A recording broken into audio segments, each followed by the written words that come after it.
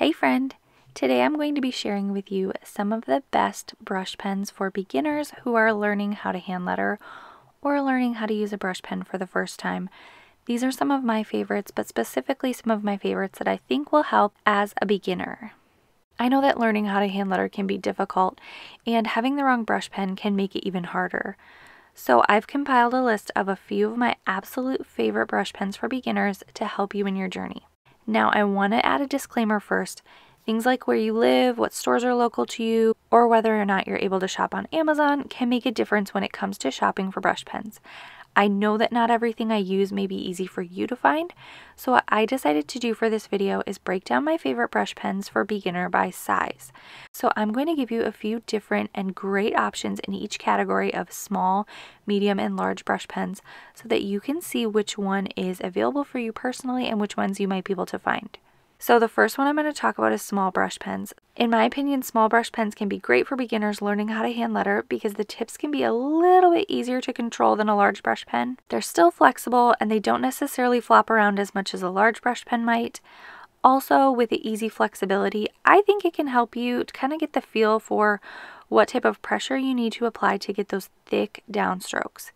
So even with just a bit of pressure, the tip of a small size brush pen will typically bend to create that large downstroke.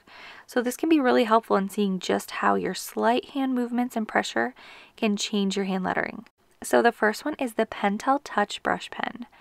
I think the Pentel Touch is a great option for beginners because it's pretty easy to find for a lot of people. It lasts a really long time and it does come in a variety of colors. The Pentel Touch is a favorite for a lot of people, and I think that one big reason why is because they do not seem to fray very easily. Fraying can be a frustrating thing with brush pens, but this small Pentel Touch brush tip seems to just hold up really well. I actually don't think I've ever had one of these brush pens dry out, except for if I left a cap off. Overall, if you're looking for a durable, small size brush pen that can help you learn brush lettering, this might be a great option for you. Now with this brush pen, you don't have to have as heavy of a hand. And like I mentioned earlier, I think that's one of the reasons that it's helpful for beginners because it's so sensitive to your pressure. So you can pretty easily see that when you apply pressure, your stroke is going to change. There also isn't a huge transition from thick to thin strokes. So it's less time where you're kind of trying to transition from that thick downstroke back up to the thin upstroke. With a large brush pen, this is kind of a big change from thick to thin, so it can be kind of hard to know how to ease up on your pressure. But with these, I think this can help to be able to see what it looks like when you add pressure and just kind of get a hang of those thick and thin strokes. Next up are these small size zebra brush pens. There is actually a pack that I purchased on Amazon that was a pack of 4. I'm only showing you 2 here today, but let me just be clear right up front about this one. I really like this zebra brush pen sampler pack. It was pretty inexpensive, and while they're all smaller brush pens, it comes in multiple different sizes, so you can kind of test out the differences and see which one you might prefer, whether you prefer like a really super tiny brush tip or whether you prefer softer or one that's more firm. I just really like this option because it's an inexpensive way to test out a few different brush pens and see what might work best for you and your lettering style. So if you've never tried a brush pen this small, this might be a great one to test. I have tried a variety of zebra brand brush pens and I have been a fan of so many of them. So on the first one, the one that I'm saying is gray, it feels really soft and you kind of get a bigger stroke than the one that I'm going to show you second. One thing I notice about these types of small and soft brush pens is that for me, it can kind of be a little bit harder to create this upright lettering style that I usually write in. It's kind of like the tip of the brush pen wants to catch on the paper when I go to transition from thick to thin strokes, and it just kind of flips from one side to the other rather than transitioning nicely. So I do personally have kind of an upright lettering style, but I had a feeling that if I tested out writing a bit more slanted, that this might feel a little bit easier. So you see how the transitions are a bit more sloppy when I'm trying to write more upright, but when I'm lettering it more of a slant on the right hand side, these softer small pens seem to do a little bit better. So if you're finding your brush tip catching a lot, you may want to try adding a bit of a slant and go nice and slowly too. And also, this isn't to say that you can't write upright with this type of a pen. It's just something to think about when you are troubleshooting lettering issues. Now, this one is a little bit more firm. I have had these for a little while. These aren't brand new brush pens or anything like that, but they have a really nice feel to them. So the slant issue that I have seems to be more with the softer and smaller tipped brush pens. So you can see with this brush pen, which is more firm, that I'm writing more upright and I'm not really having any issues with it. So I personally prefer this second, more firm tipped zebra brush pen. But if you have a more slanted lettering style or you like a softer pen, you might prefer the one that's on the top. But that's why I love this brush pen pack, because it allows you to test out a couple of different kinds to see what might work well for you. Also, just a quick note about soft brush pens. I still do love soft brush pens, even with my upright lettering style. So don't think that this is an issue with every single soft or bouncy brush pen. I think the issue that I particularly have is when it's small and soft. And all that just to say that sometimes you might find that a certain pen just works a little bit better for your lettering style, and that's okay. We all have our preferences. We might hold pens a little bit differently or have a different style, and different brush pens are just going to perform a little bit differently for us. So the next small brush pen I have is the Zebra Funwari brush pen. This brush pen is similar to the Pentel Touch in that it comes with multiple great colors. In my opinion, it starts out a bit more firm, but in my experience, it doesn't take this brush pen long to soften up a bit and create a little bit more stronger looking downstrokes. I think this one is a great size and has some great colors. Again, a lot of these small brush pens are really similar, so if you can find one of these where you're located, I think that's a great option. I really wouldn't recommend trying all of them if you're a beginner, just because some of them are similar. But again, I think any of them would be a good option to try. Alright, so the next small brush pen that I'm going to share is the Zig Kokoiro. This brush pen is one of the only refillable brush pens that I have tried. The body is one piece, and then the inner part that includes the brush tip and the ink is interchangeable. So this means that you can have multiple different colors of brush pens with only this one body of the pen. You simply just unscrew it and you are able to grab another color and replace it. It is pretty simple to do, as you can see. Now the brush tip of this one is super firm. It's also pretty skinny, and you'd think that it would just crush under the pressure of a firm hand, kind of like mine, especially when trying to create those thick downstrokes, but I haven't found that to be the case. I have replaced the inner part one time over my course of using it. I also don't use this brush pen a whole ton. It's just kind of one of those fun ones to try out. But with any of these smaller size brush pens, I would say that you don't need to have a super firm hand. So if you have a really heavy hand, which I personally do, you can definitely try to lighten up on these brush pens and hopefully give them a nice long life. So even though this brush pen is really firm and feels kind of pointy, it also feels really smooth when I write with it. So like I said, I think any of these pens would be good options for beginners. I think this last one here is maybe the one that's a little bit more out there than the others, but I think they're all pretty safe options, especially the ones at the beginning. But I did want to mention that in my opinion, the more important thing about choosing a brush pen is getting to know your brush pen. Whichever one you choose, just getting to know and feel comfortable with that one. Since I don't use small size brush pens a whole ton, any of these brush pens kind of feel a little bit foreign to me when I first start lettering with them, but I know that with just a day or so of lettering with them, I get used to them and get a rhythm, and then they start to feel great. So like I said, even if any of these are great options, I still think one of the most important things to do is just practice. So now we're going to move on to medium-sized brush pens. This is kind of my sweet spot when it comes to my own hand lettering. I love a big brush pen, but it can make it a bit harder to letter more than a word or two at a time. The really small brush pens that I just showed you just don't always lend themselves to my style of hand lettering. So for me, my favorite lettering usually comes with this medium, kind of in-between size brush pen. I think they are a great combination of super flexible and bouncy, kind of like a larger brush pen, but also a little bit easier to control like a small brush pen. You'll probably see me use the brush pens on this list most often if you watch my YouTube channel or follow me over on Instagram. So let's get into some of my favorite medium-sized brush pens for beginner calligraphy and hand lettering. The first one I'm going to show you is this Fabralo brush pen. This brush pen is my go-to for bouncy lettering. It's really flexible, but the tip is pretty short, so it feels a little bit easier to control in my opinion. It has a unique set of colors, which is great, but also I would love to see some pastels. The tip is shorter, but it's not too skinny, so it kind of creates a really nice contrast between thick and thin strokes. If you have a brush pen that's much bigger than this, you can't bounce too much or your lettering will be really large and you won't be able to fit a whole lot onto the page. Now, as a beginner, you may not be wanting to create bouncy lettering, so that may not seem like a positive to you, but you don't have to use bouncy lettering with this brush pen. As a beginner, you may want to stick to more of that even style you see here, so it is still great for that. But as you branch out and want to experiment more, this one might also be a great option there as well, so you can kind of use the same pen as you continue forward. The next medium-sized brush pen I have is the Stabilo Pen 68 brush pen. This brush pen is pretty new to me, but it quickly became a favorite. It does remind me a bit of the Fabralo that I just showed you, but the color variety is really bold. I think the short and flexible tip makes lettering with a heavy hand great, so if you are someone who is also a bit heavy-handed, this one seems to be nice and bouncy and flexible so that it will bounce back up when you are coming back for those upstrokes.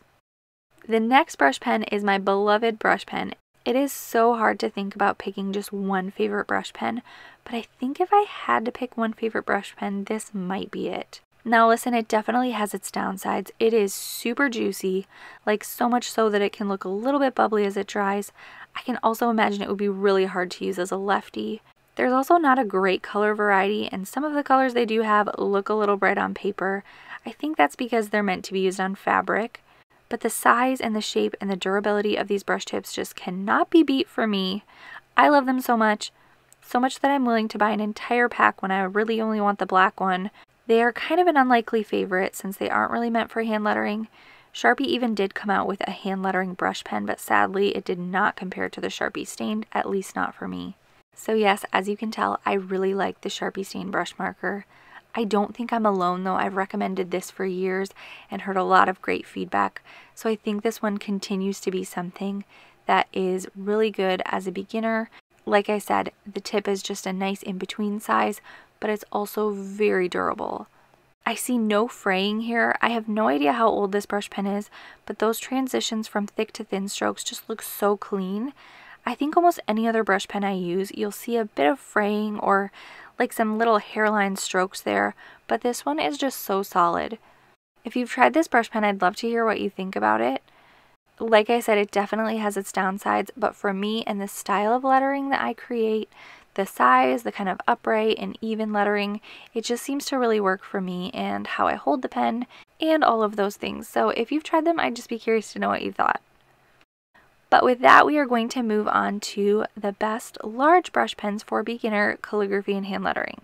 The first one here is the Zig Fudibiori. To me, this is just a really nice, bouncy, great sized brush pen. With this one and some of these other ones, I don't feel like there's anything like super standout to say about it, other than it just kind of has a lot of the qualities that I think are helpful for beginners. It's bouncy, it's a good size. I don't think that the tip is super hard to control.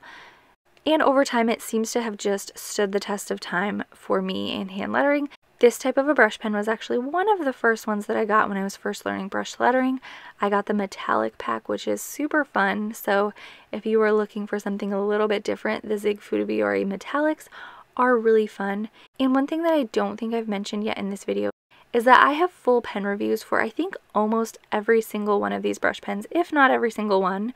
So I will link those in the description box below if you want to hear more details about a specific one, whether they blend or, different types of things you can do with them.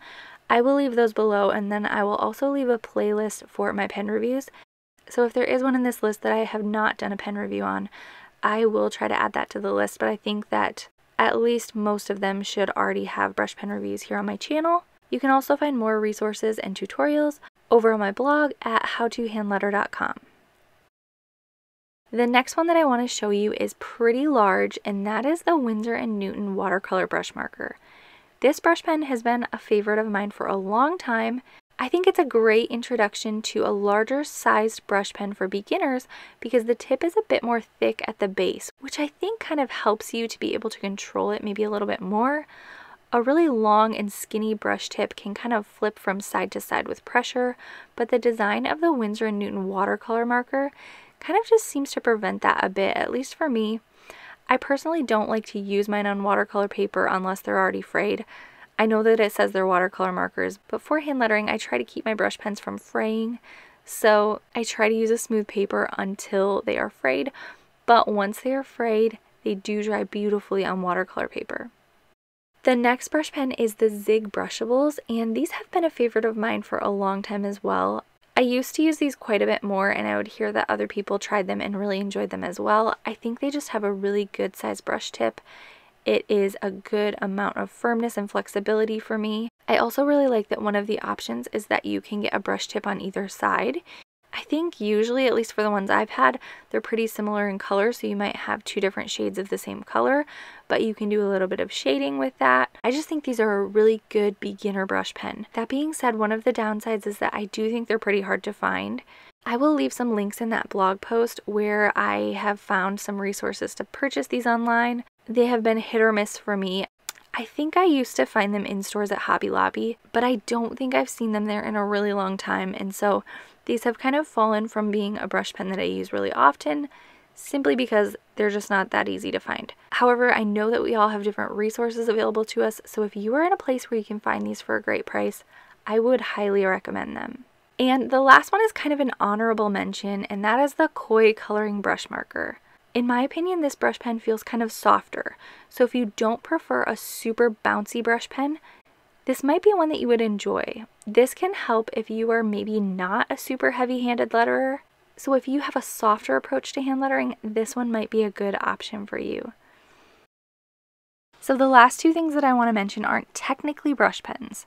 They are Crayola markers.